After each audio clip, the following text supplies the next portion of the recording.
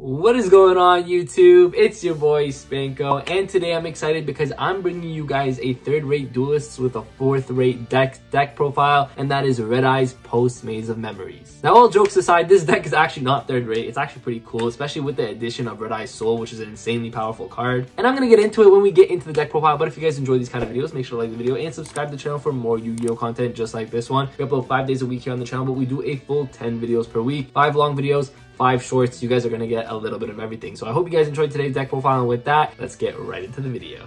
Alright, so just before we get into this deck profile, I do want to say that I'm pretty excited to be showing it off to you guys, but there's one thing I'm going to tell you guys in advance, and that's tomorrow's video is going to be an FTK that you can actually do with Red Eyes, and it's kind of crazy just because of this one card right over here, Red Eye's Soul, which is the brand new card. That's your teaser for tomorrow's video, but let's get into today's deck profile, which is more or less the most competitive way to be playing Red Eyes in today's format, and that's all because this card, Red Eye's Soul, is just so insane and does so many new things for the deck. So with that being said, we're playing 2 Red Eye's Soul to start the deck profile. I'm going to go in depth a little bit with this card because it's the newest card from Maze of Memories, and the really cool thing about this card is it's just a rare, so it's actually really affordable and really easy to get this card into the deck. But what this card does for you is, one, it acts as a Red Eyes when it's on the field or in the graveyard, which is really cool. The other effect is if your opponent special summons a monster, you can send this card from your hand or field to the graveyard, and you can special summon a Red Eyes monster from your deck or your hand, because it gives you access to a lot of different cards, which I'll talk about when we get to them, but it's really powerful in that sense. So going second,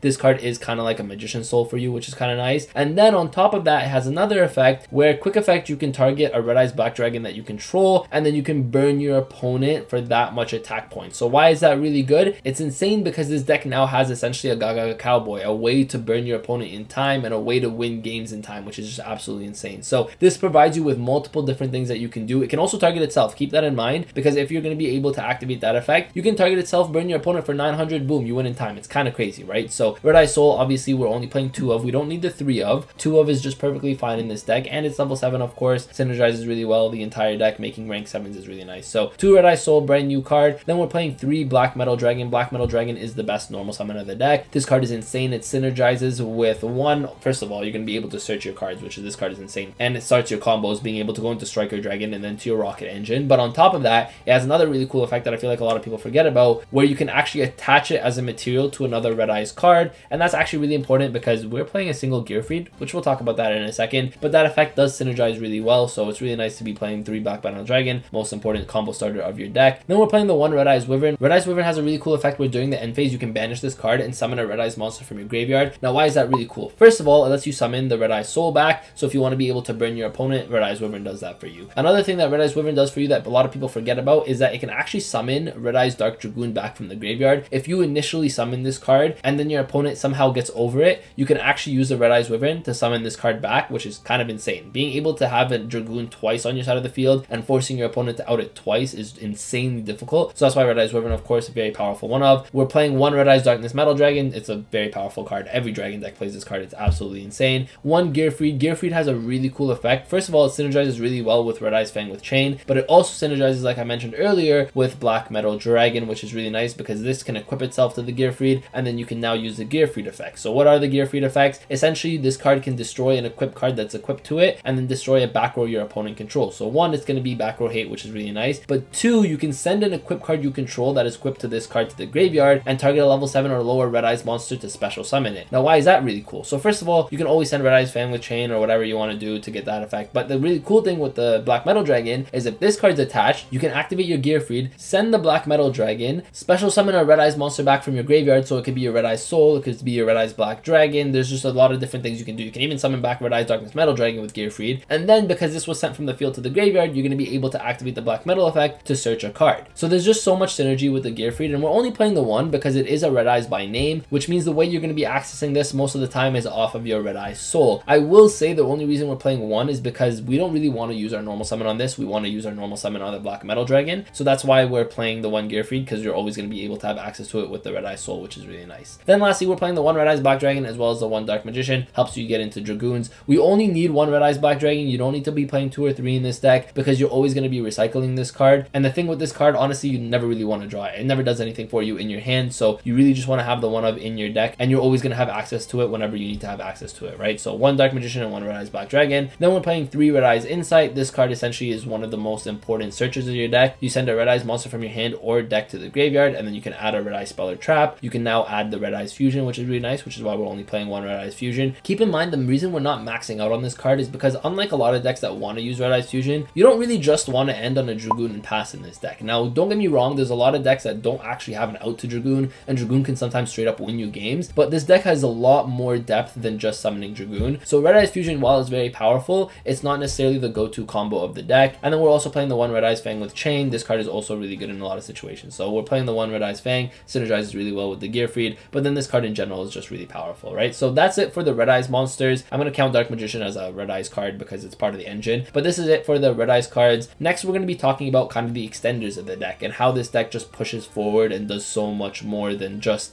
the simplistic Red Eyes plays, right? So first of all, we're playing 3 Noctovision Dragon. Noctovision, we all know how powerful this card is. Red Eyes Black Metal Dragon, make Striker Dragon, search a card, draw a card, and then this gets to also be special summoned, which is another body on your side of the field. Very, very powerful card. You need to be maxing out on 3 Noctovision Dragon. Then we're playing the 1 Black Dragon as well as the 1 White Dragon. These 2 are really good extenders for you. Synergize really well with Chaos Space as well. So you have to be playing these cards. Just helps you link climb a little bit further. Being able to link climb just makes it very powerful because you can end on boards with like Hieratic Seals plus IP Masquerena, which is really nice because that's how you kind of just build on like layers of disruption, because you go Hieratic Seals, bounce, then you summon a monster, then you go IP Masquerena. With that monster you summon into a unicorn, so now you have a unicorn, and then on your following turn you can use that unicorn plus any monster to make access code. So you guys kind of see how all that synergy works. So that's why you really need to be able to link climb, and cards like Noctovision, cards like Black Dragon and White Dragon let you do that, and then cards like World Legacy Dryad Dragon do that for you as well. This is essentially a monster reborn once per turn for you, but it's also really nice because it can actually move cards in your main monster zone, which is really nice because that's how kind of you sometimes set up Pisty, which is very, very powerful, right? So that's why we're playing 3 World Legacy Guard Dragon. Then we're playing 3 Chaos Space, of course, very, very powerful consistency card in the deck, being able to give you access to your White Dragon and your Black Dragon, being able to put a card back into your deck, being able to help you draw a card. Very powerful card, Chaos Space. You need to be playing 3. Then for, I guess, the other engine, which is a Rocket engine, but these are kind of extenders for you as well. You're playing the 1 Boot Sector Launch, the 1 Absorata Dragon, the 1 Rocket Tracer, as well as the 1 Silver Rocket Dragon. Now, the reason I'm playing this package here is because essentially, once you do your full combo with this deck, or once you're able to do some sort of combos where you end on like Hieratic Seals and maybe something else, maybe Hieratic Seals and an IP, let's say, just a very basic combo here. A lot of the times during this combo, you're going to be able to search your Boot Sector Launch because you're going to be able to make Striker Dragon. You're also going to be able to send Absorata for a lot of plays, which means you're going to be able to have access to your Rocket Tracer, which now means after you do your full combo, you can end on something like a Borreload Savage Dragon because you can then do your Boot Sector Launch and your Rocket combos, and then you essentially end on another form of disruption. So I really like these 4 cards. Very, very small engine, but this engine essentially gets you into a Omni Negate, which is very powerful, right? And then we're playing the 1 for 1, of course, to get us to the Black Metal Dragon as fast as possible. 1 Call by the Graves, help our combos go through. 1 Dragon Ravine, searchable off Romulus, and this is kind of also how you get Absorata to the graveyard, so that this way your Rocket engine now can become live. And then we're playing some hand traps. We're playing 3 Ash. I think it's just the most generic hand trap. You guys can play 3 Imperm here, or 3 Nibiru if you guys wanted to, but I think 3 Ash just makes a lot of sense. It's just the most generic hand trap in the game. But again, these 3 slots could be any 3 hand traps that you guys think are necessary. But then these next cards over here I think are very, very powerful in this deck, and that's 3 Magnemute as well as 1 Druid Worm. So why are we playing the Bystials? Yes, I know it's not that great against Kashtra, but Bystials are still pretty good into a lot of different decks. And on top of that, the really cool thing with the Bystials is you don't always necessarily have to be banishing cards your opponent controls. You can banish your own cards to get these effects off. They're level 6s, which means you have access to something like a Tomb, which is really nice. A Tomb gives you access to something like your Red Eyes Darkness Metal, sometimes your Black Metal Dragon. So that's why this card is very powerful. So it's going to give you access to a rank 6, which is really nice.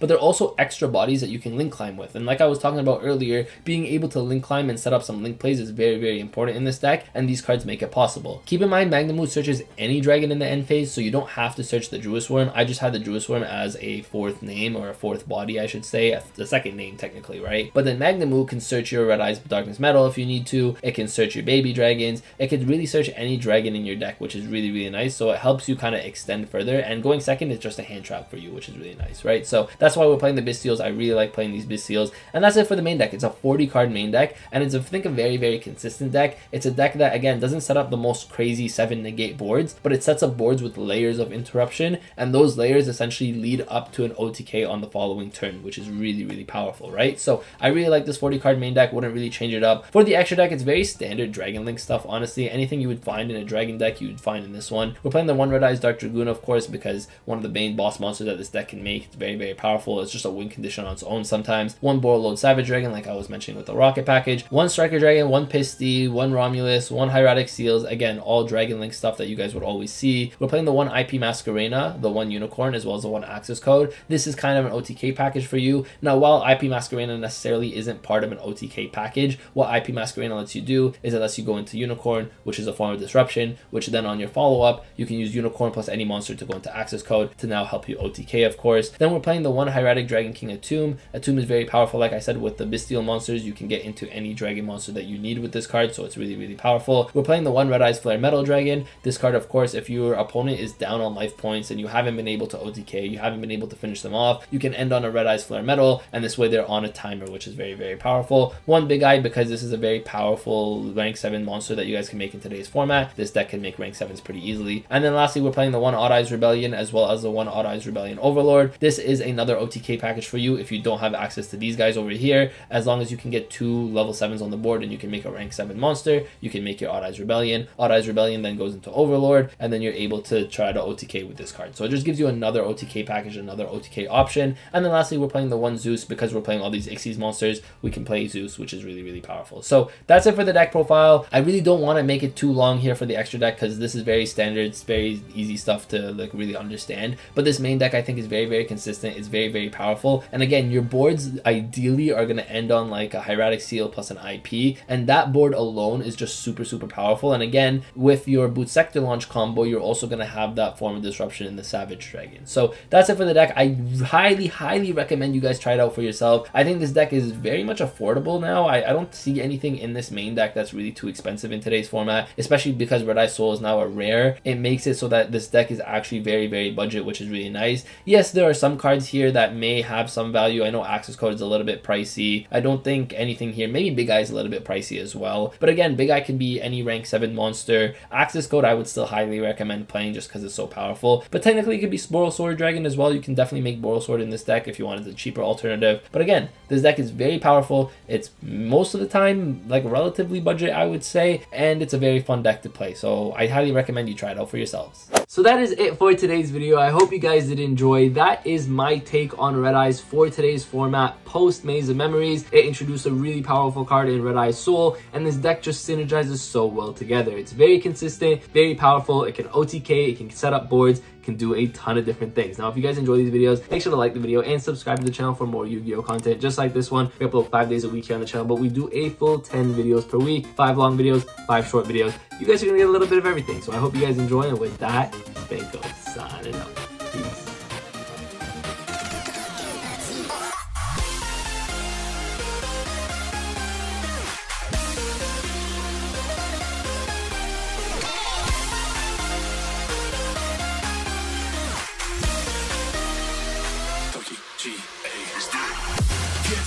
Get up, we want you to get on your feet.